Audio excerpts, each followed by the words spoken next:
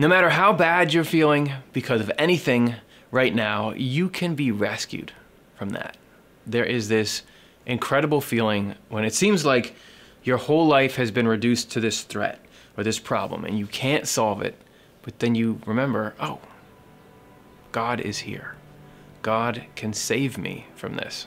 You who live in the shelter of the Most High, who abide in the shadow of the Almighty, will say to the Lord, my refuge and my fortress, my God in whom I trust. That's from Psalm 91, and Psalm 91 is about you. In this video, we're going to be doing two things. First, we're going to break down all the good and bad stuff in the psalm. The arrows, the snare, the pestilence, the terror, the adder are describing the kinds of evil and falsity that can attack us. And the shield, the angels, the wings, and everything good are showing us how God can protect us when we turn to Him as a refuge. And second, we're going to read a Psalm 91 meditation where we can take all that stuff that we learned about God's protection and feel it in our hearts and in our lives.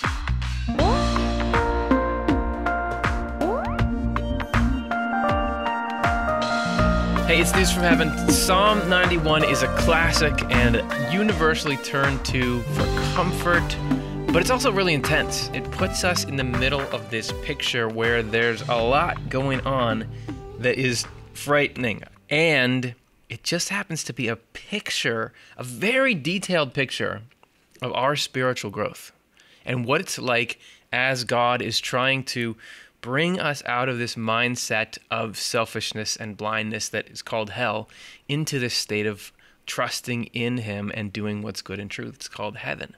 So this is picturing not only that journey, but all the obstacles that we face along the way and a window into why we have periods of struggle in our life. So let's kick it off in the beginning. The Lord being the refuge is like the iconic image of this psalm. You who live in the shelter of the Most High, who abide in the shadow of the Almighty, so right under the Almighty, will say to the Lord, my refuge and my fortress, my God in whom I trust. For He will deliver you from the snare of the fowler. Let's keep track. From the snare of the fowler, okay, that's something we're up against. What else? The deadly pestilence. He will cover you. Okay, then He's got these means by which He protects. He will cover you with His pinions. Under His wings, you will find refuge. His faithfulness is a shield and a buckler. You will not fear, okay, so we already had snares and pestilence. What else is coming at us?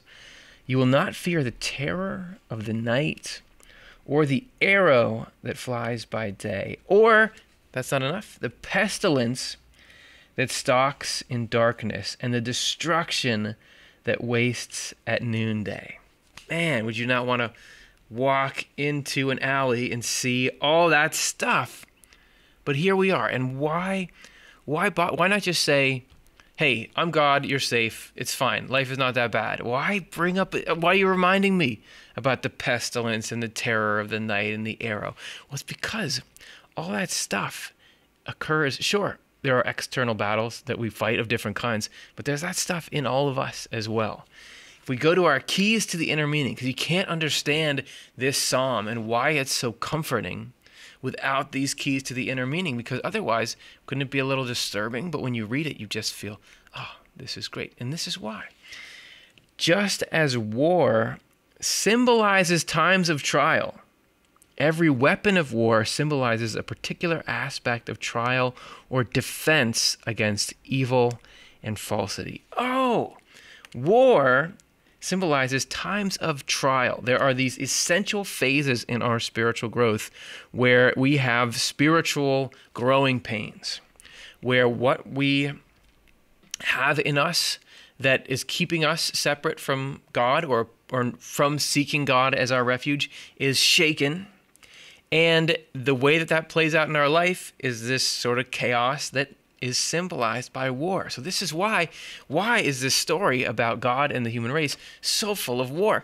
Children of Israel are always getting in wars. They have wars throughout every part of this, even these prophetic things, the Psalms. There's conflict in the stuff in the book of Revelation. The angels are fighting dragons. It's because the war, there is this conflict that we go through inside of ourselves as we go through life. And that's good, because that is how God is rescuing us from everything that's trying to get us down. The weapons of war symbolize a particular aspect of this trial, of defense. What's the real trial? It's the defense against evil that's trying to take us down and falsity that's trying to take us down. So if you look back at all these things, it's not just trying to fill the page. These each have a meaning. And once you understand what the meaning is, clicks into place. Oh yeah, I've seen that. I've been fought against. Oh, God can save me from that? I never thought. I didn't realize. The snare of the fowler. This is harmful thoughts and feelings that are enticing. You think about a snare, right? When I think of a snare, I don't know exactly which kind of snare they're describing. What I think about is a little circle of rope on the ground, and when you step in it, whoosh, your leg gets caught. A snare is something that detains you. And if you think about it as some kind of inclination towards what's wrong, but that's enticing. I would like this, of course, because it snares you in, right? Something that is trying to keep you somewhere that you don't want to be, because you're snared.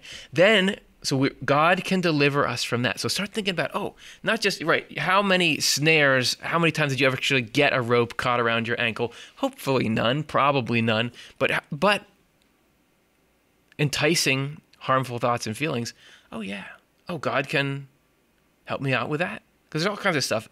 All of us have things that I wish I wasn't like that. I wish I could stop losing my temper. I wish I could stop doing this. But there's an appeal in it. God can save us from that snare. And from the deadly pestilence. So what's the pestilence that's coming after us? The deadly pestilence is a hellish state of heart and mind. So if we see this pestilence coming for us, this is trying to envelop us in a hellish state of heart and mind, which is a state in which we enjoy what's evil. Swedenborg has this great take on it. Let's get read. How it can be read. This great take on it that when the pleasure of evil is felt as good, that is hell. So that's trying to get in and get us to find not just, I've got to stand up for myself, but I enjoy attacking people. I enjoy fighting back. I enjoy eventually being predatory in whatever way. That's the deadly pestilence. The terror of the night.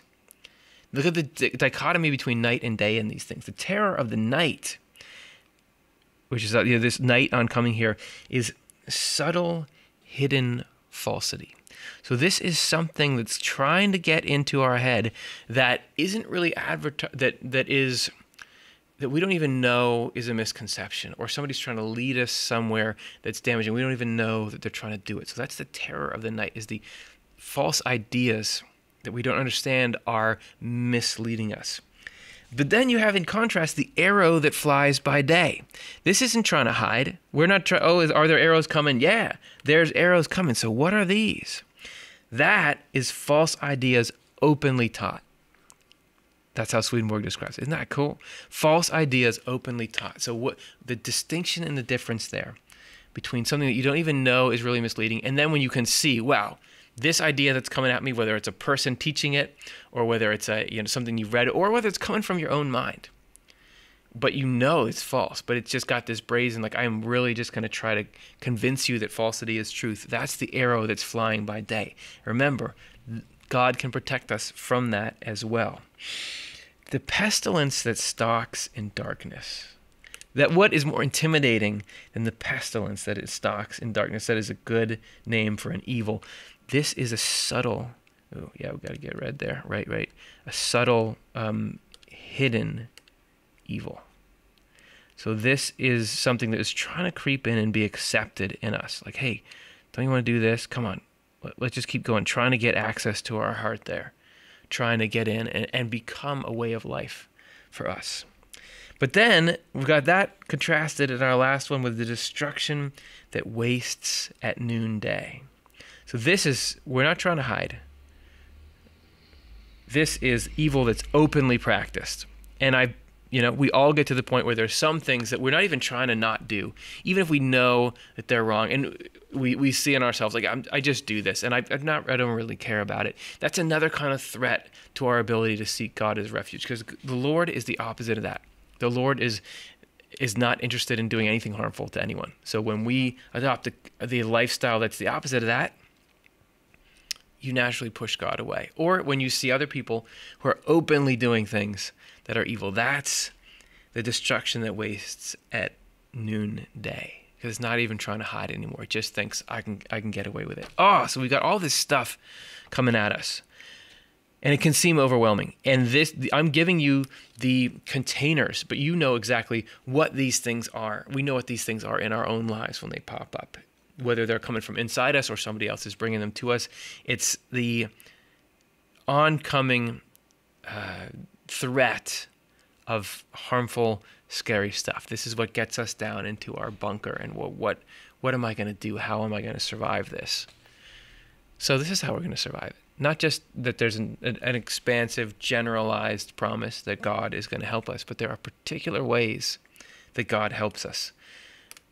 It talks about the fortress, that God is a fortress and a refuge. I'll show how much worse I am at drawing than the person who made this picture. If we have this little fortress here, that's truth. Swedenborg says that's truth and faith that can withstand falsity.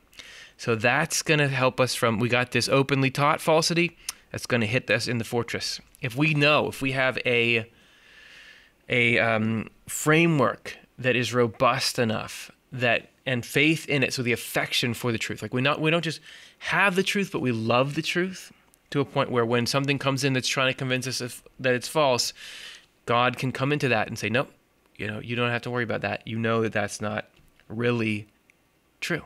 That doesn't fit with this thing that you love and believe.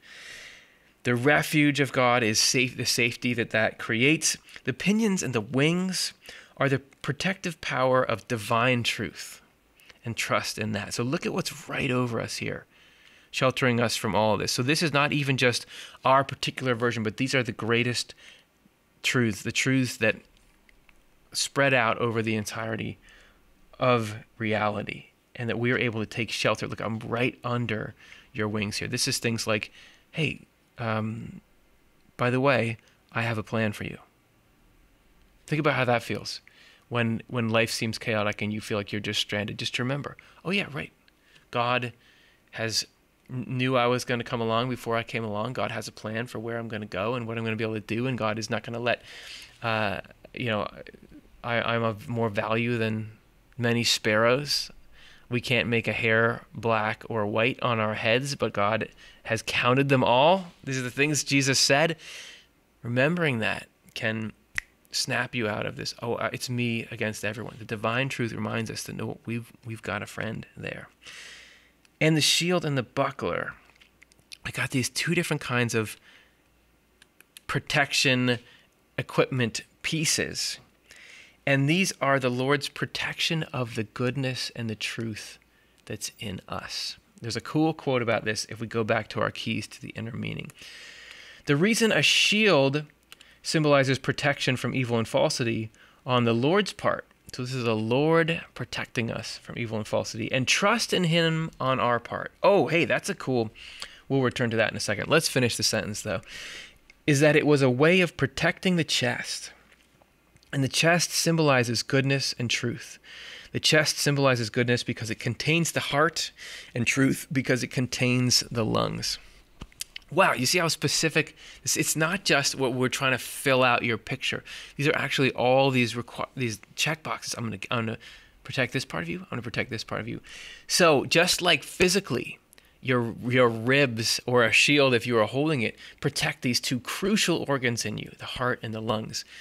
So it is inside of our souls, inside of our minds, that we have what is good in us and what is true. The stuff that the Lord has already worked to get in there. Everything that we love that is honest and right and fair and upright and noble, and then everything that is accurate, that is this spiritual view of the reality of life, and when the two are tied together, that's been built up by God's guidance throughout your life, and God's not going to let it get destroyed when these conflicts start happening in us. When things get dark, there is the shield is there protecting us, protecting the heart.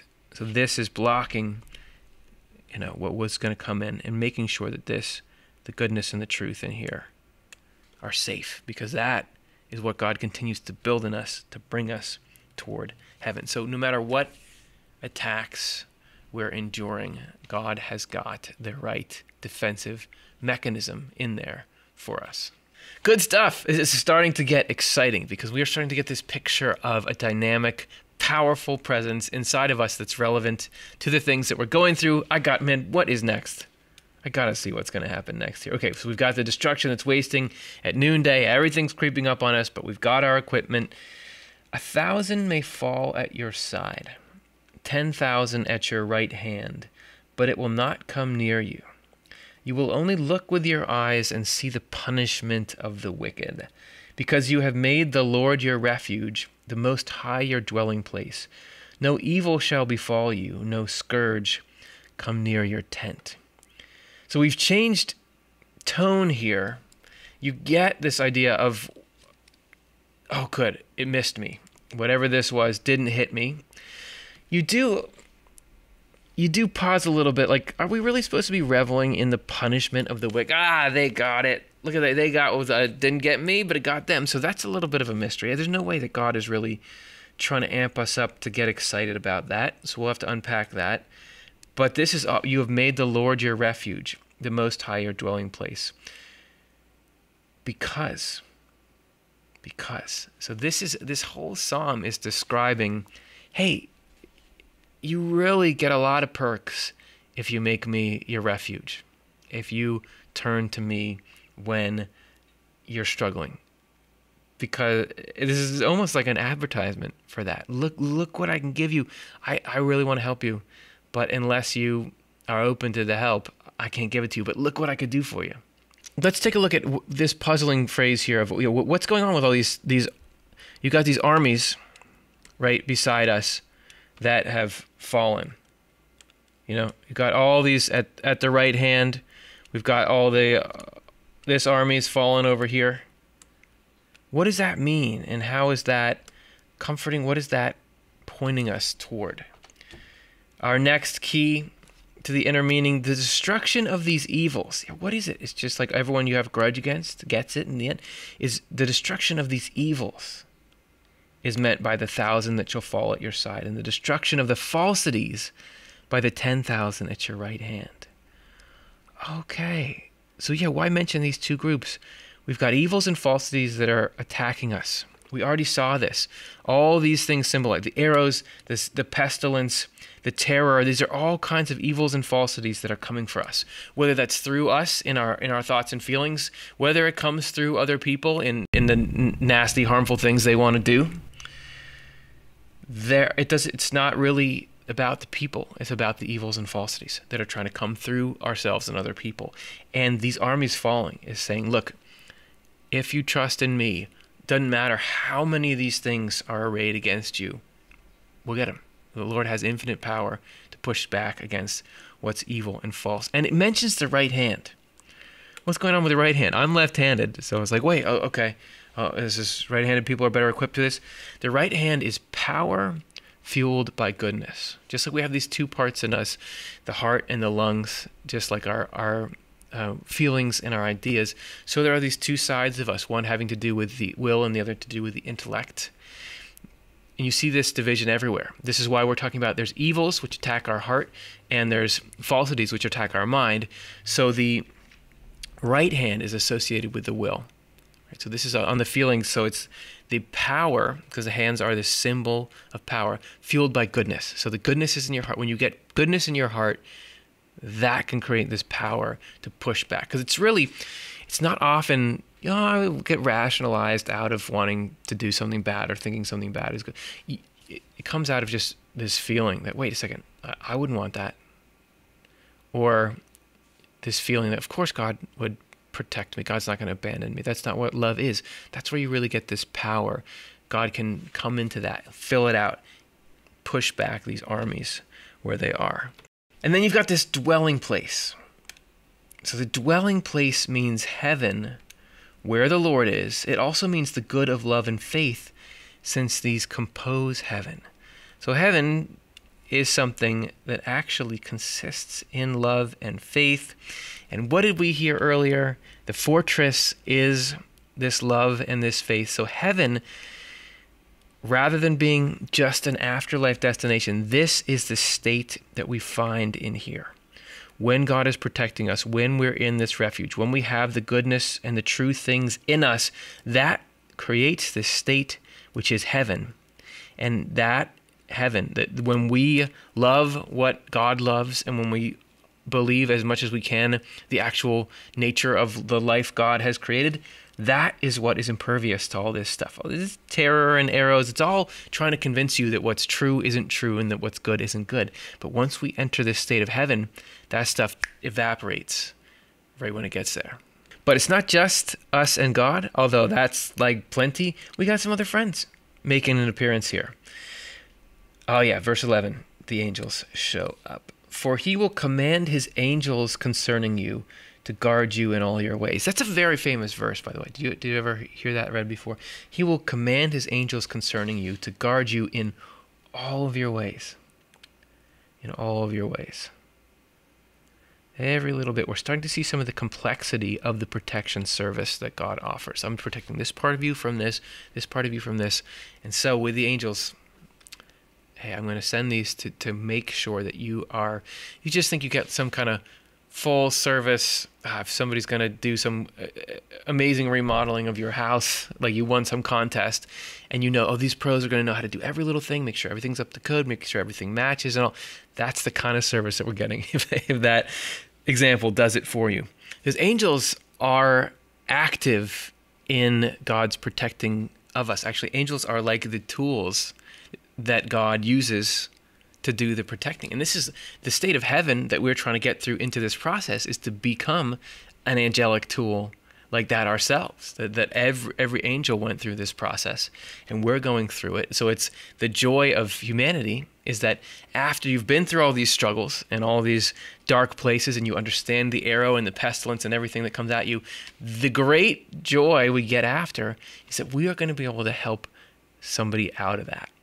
And when you know what that dark place is like, and you've been there and you've been lonely and you've been afraid, and then you know, oh, I can come in there with a light. God is going to use me as a way to help get this person out of that. There's nothing cooler than that. There's nothing better than that. And that's what this is prepping us for. On their hands they will bear you up so that you will not dash your foot against a stone. You will tread on the lion and the adder. We're stepping on snakes all of a sudden. We're stepping on lions. What do they have to do with it? The young lion and the serpent you will trample underfoot. So what is that?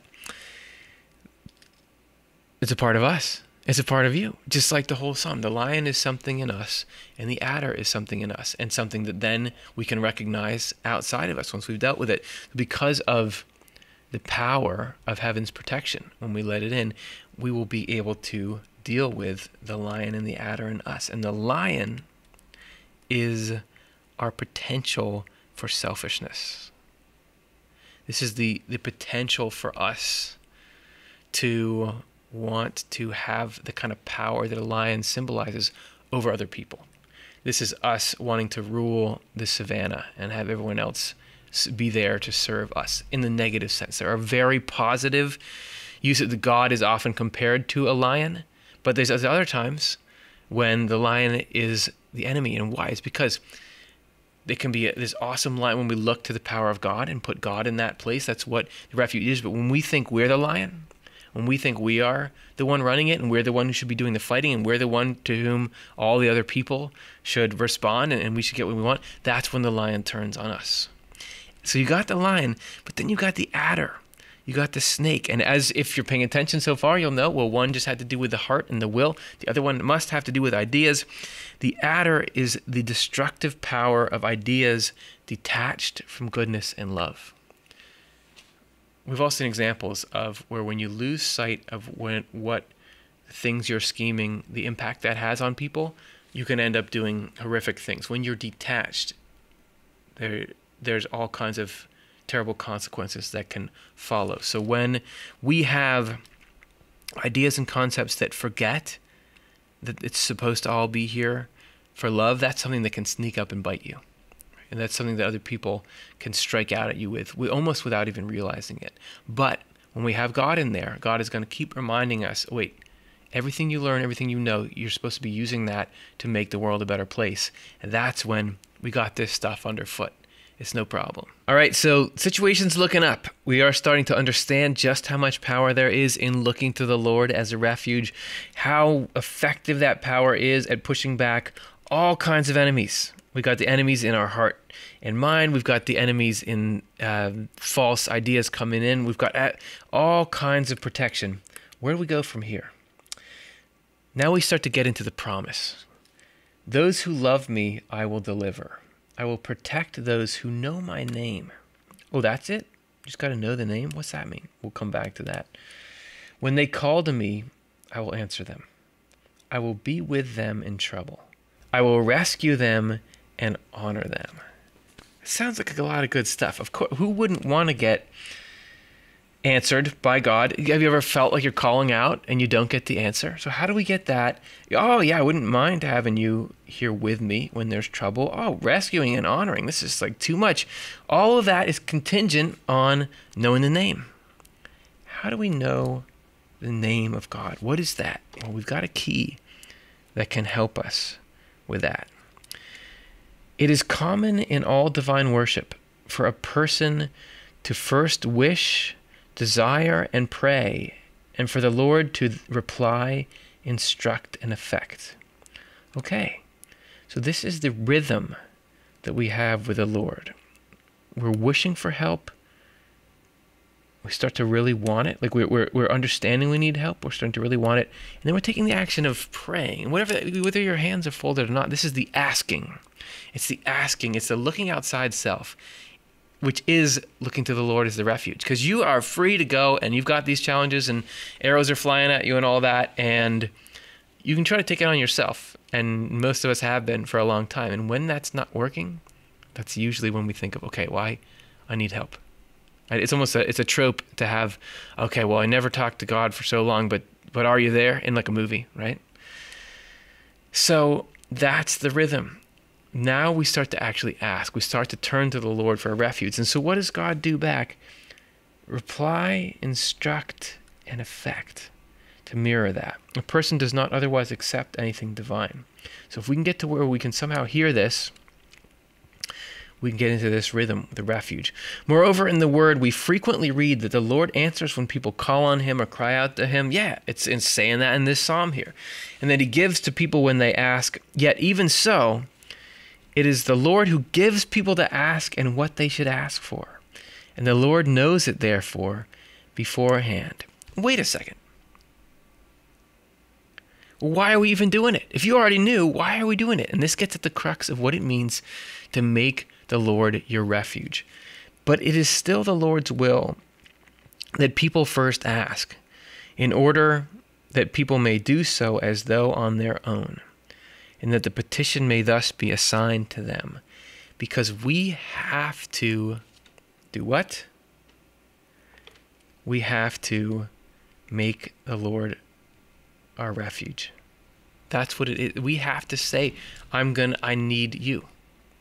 Because we can go through all this. We can even win if we somehow pushed back one wave of this, or seem to push it back on our own, because God really is the only one who has any power against all this negative stuff anyway.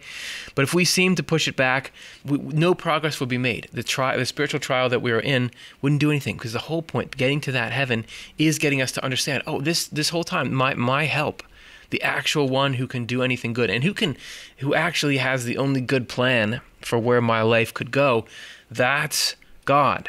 And that, grasping that is heaven. Grasping that is the prerequisite for heaven. So if we can get there through this process, that's what we come away with. That's this prize that we're starting to talk about here. Those who love me, I will deliver. That's what it is we're starting to move into loving God. Because if we ask, what does God want? Then we start to love the things that God loves. Because you can sit here and ask, well, you make me you can ask, the lion can be asking through you. If it's you just want to be better than everyone else, you can ask God, well, give me this promotion, give me this, make this person that I don't like fall on hard times. Or the adder can be asking, if you're just thinking, I want this, without understanding the big picture and how we're responsible to love other people and do everything that Jesus commanded. That stuff can be asking through, but if we allow God to teach us, okay, what do you want? That's when we start to love God. So for God to answer is this influx or this inspiration or perception that we start to get when we are looking for it, when we actually honestly believe that there is something outside of us that can be our refuge, when we bring that humility in, because the humility is what protects us, because all that negative stuff is trying to come in and bank on the fact that we have this pride they can exploit, and we have this arrogance they can exploit. Know my name. The name is the quality of God. So you can go after God and say, oh, well, God is somebody who is vengeful and is more like the lion in the negative sense. But to understand that God is love. God is love your enemies, and everything that Jesus taught, to know the quality of that. If we understand that that's what God is, that's how we can start to let God ask through us for the things that we really need, because then we know really who we're asking. And then to wrap it up, we're already in a good state, but look at this promise here at the end. With long life, I will satisfy them and show them my salvation. And the meaning of that is that there will be no fear from the hells. So all this stuff that can come at us, all the pestilence, everything we were talking about before, all this stuff in your life that is frightening you, because all unrest is from evil and falsity. Everything that's trying to attack us is from hell, because actually what God makes is good. When the divine has been made one with the human. This is the process. We learn to love God. We look to God as a refuge. We are forming this partnership. We are becoming one. You're still you, but you can be in the Lord. You can be knowing that we have this intimate partnership going forward. Then there's no fear from hell. Then we really feel like, oh, the Lord is my refuge. And this long life, this salvation, the satisfaction is this divine heaven state of mind, which leads to peace and safety. When you really not only believe that the Lord is doing everything, but trust that God will give you the right things. Instead of saying, well, I need this to turn out like this for me. I need to get my will enacted here. What if this happens? I know you're going to bring me to where I need to go, because that's what you do. You are my refuge. And it's in our times of trial that we really come to understand that. Okay, before we go into the meditation, I gave you the generic framework for the psalm, but it really is most powerful when we're looking at it in our own lives. Like, where is the particular adventure of my life showing up in this? So I want to give you a little example, or I'll show you a couple places where I see myself in Psalm 91. Looking at the snare of the fowler. And I've had a million fowler snares on me, but I'm thinking to when I was like a mid-teenager or something like that, and we used to go and do like sort of petty but obnoxious property crime. Like we would try to like sneak over into people's pools. I think I mentioned before, we would like do little things, like we stole some hood ornaments off of cars, which is super obnoxious. And it was this feeling of, oh, this is fun. You're not thinking at all about what it's going to do, and so we had a combination here. We had the fowler snare, but also the adder was coming in, because I was not thinking. I just had this idea, oh, I want to go and do something dangerous, because it felt good, right, from the lion. But I didn't think at all about what this actually does to people. So it was this entrapment of like, oh, the danger and the fun of it all, pulling me into doing things that had bad consequences for people. But there was this really potent example recently of needing the Lord as a refuge. So I was having this sort of mental breakdown. I was having this constant worry about my health that had come after some episodes I actually addressed on the channel earlier, where I was going through some significant health issues. I had like major acid reflux and those sorts of things, but I started to get so psyched out by it that I just thought something was, even after those symptoms subsided, I thought something is wrong with me, something is wrong with me. And I remember I had this moment in my basement where it was just this visceral, I could feel like the arrows were out and flying. Like I was here, I was on this battlefield. And actually the message, which had gone from being the terror by night, that it's just sort of a subliminal thing, into being the arrows by day, was something is seriously wrong with you. You can just feel it. You can feel it. Something is wrong with you. And this was just flying at me. I remember at the time, it was really distinct, just having to say, God exists. God is real. God is real. And I was having to say that to these thoughts and feelings that were coming in and convincing me, like, you, look at how you feel. Something is really wrong. And I just remember this moment of intense clash. And the only thing that I could really say was, oh, God is real. God is real. I was sitting there like those were my wings at the time. God exists. And because it wasn't true, what the arrows that were flying. Because later I got some, metabolism tests done and everything came back great. There wasn't something wrong with me, but it was pestilence and arrows and everything else trying to fly in there. And at that time, I couldn't rationalize my way out of it. I couldn't think, well, probably I'm all right. And once the test came in, that was nice, but it was really just this idea that God exists. And that was the time when I just felt it so distinctly. This clash is happening. I'm right here in the middle, and it's only these kinds of shields and these kinds of wings that are keeping me safe. Okay, so there's a couple of times I see myself in the psalm. Where do you see yourself? Start to think about that and feel it as we go through the text and with what we know about this being this very detailed sort of love letter to us from God and this promise of protection. Where are you in this psalm? You who live in the shelter of the Most High, who abide in the shadow of the Almighty, will say to the Lord, my refuge and my fortress, my God, in whom I trust. For he will deliver you from the snare of the fowler and from the deadly pestilence. He will cover you with his pinions, and under his wings you will find refuge. His faithfulness is a shield and buckler. You will not fear the terror of the night, or the arrow that flies by day, or the pestilence that stalks in darkness, or the destruction that wastes at noonday. 1,000 may fall at your side, 10,000 at your right hand, but it will not come near you. You will only look with your eyes and see the punishment of the wicked. Because you have made the Lord your refuge, the Most High your dwelling place, no evil shall befall you, no scourge come near your tent. For he will command his angels concerning you, to guard you in all your ways.